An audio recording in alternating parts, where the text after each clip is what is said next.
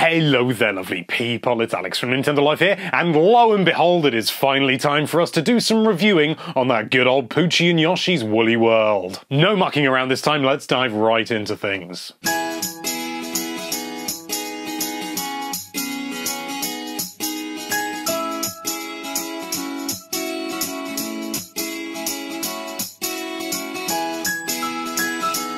Unless you've been living under an unusually soundproofed rock recently, you'll know that Nintendo has been looking at various Wii U games to give a second lease of life to on the 3DS. That was horribly worded. Yoshi's Woolly World is one of those games, and thankfully the transition from big to small screen hasn't detracted from the quality of the title. As anyone who's played the original Wii U version will know, this game brings a more relaxed, gentle platforming adventure to the table. Everything you'd expect from a Yoshi game is here: the flutter jumping, the swallowing enemies, the whole kazoo. As in the original, you'll also have a variety of collectibles to get your hands on. There are 5 flowers, 5 yarn balls that turn into a Yoshi at the end of the stage if you collect them all, and 20 crafting parts. The latter replace the Miiverse stamps because, well, we all know where Miiverse is headed, don't we? Naturally, items are often hidden from you and you'll have to explore to find them all. It's a staple of the Yoshi series and it works really well. The grand total of 48 levels may seem a little meager, but levels are vast and you have so much to find in them that you'll find yourself spending far more time on a single level than you ever would in, say, a Mario game. Going back and collecting things you missed is part and parcel, so be prepared to get more out of this than you might initially think. Death doesn't occur very often in the first part of the game, but towards the end,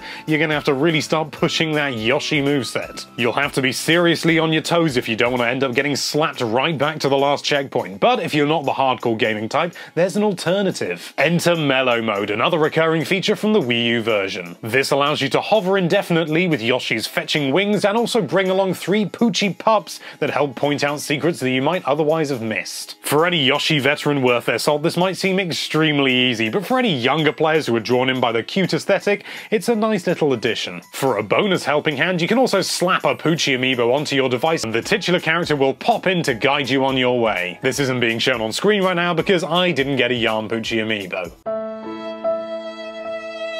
On a lighter note, fans of depth will be pleased to hear that the 3D functionality is fully employed in this game, unlike some other recent 3DS titles. And it looks good.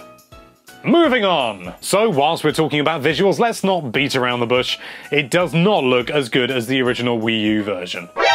I know, I'm as shocked as you are, but seriously, for what it's running on, this game holds up really well. The colours still pop and the frame rate is really solid. Overall, it just runs really well on the new 3DS. But you already know most of this, so what about this game is actually new? Well, just like in the original, there's the Yoshi tent.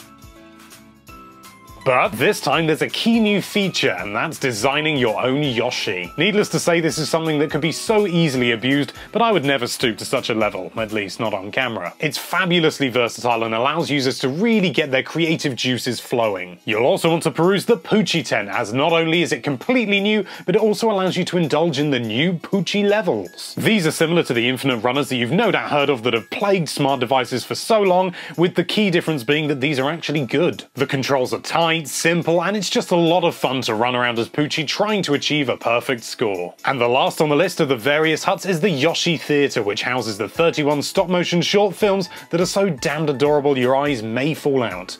They really are that cute.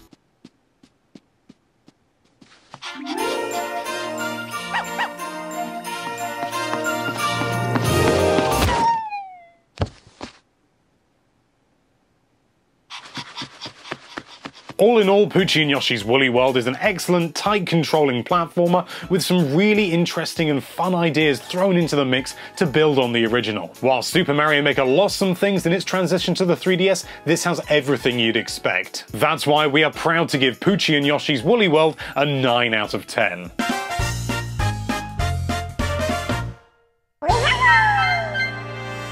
It's just as good as the original, and arguably even better with its new features. If you already own the Wii U original, then it's hard to say whether you should double dip or not, but if you don't, then this is honestly a complete no-brainer. But what do you think? Do you have an opinion about this game that you may not have possibly played by the time you actually watch this video? Let us know by leaving a comment down there in the comments. obviously. Thank you so much for watching. If you like this video, then why don't you knit a woolen version of that subscribe button? No, seriously, do it. And be sure to check out nintendolife.com for all sorts of lovely Nintendo-related content. Thank you again for watching. Bye-bye.